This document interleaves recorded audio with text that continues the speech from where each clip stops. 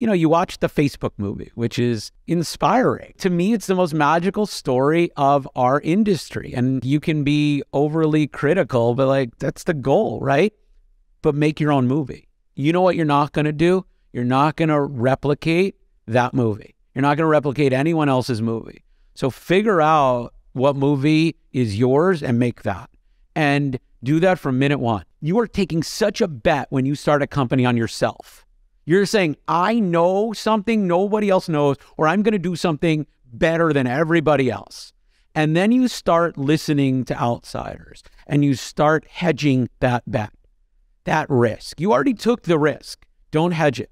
Just keep compoundingly betting on yourself. Take advice, learn, iterate, but don't compromise the bet on yourself, because that's the binary thing that you did that you should lean into. And that's why I became a VC. I was 13 and I saw Peter Thiel invest in Facebook from it.